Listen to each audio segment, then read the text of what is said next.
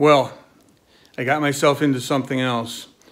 I was trying to turn a freezer into a refrigerator so I could take it up north to my property.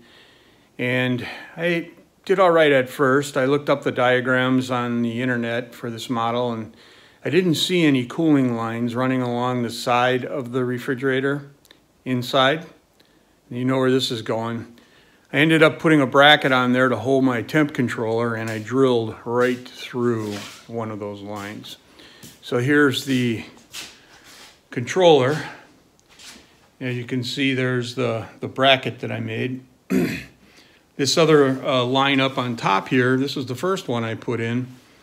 That was the temperature probe. So anyway, what I ended up doing was taking a grinder, one of those hand grinders, and cutting off the plastic that covered up this space that pipe was in.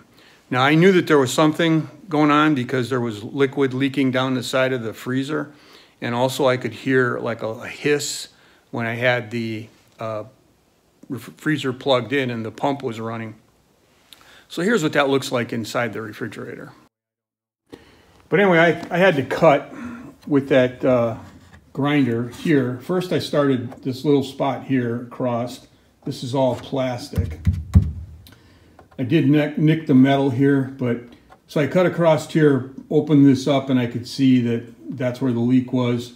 So then I ended up cutting a little further down so that I could get more access to this. So I am going to wait till he gets here in about an hour and go from there and see how this thing all goes, how it all plays out.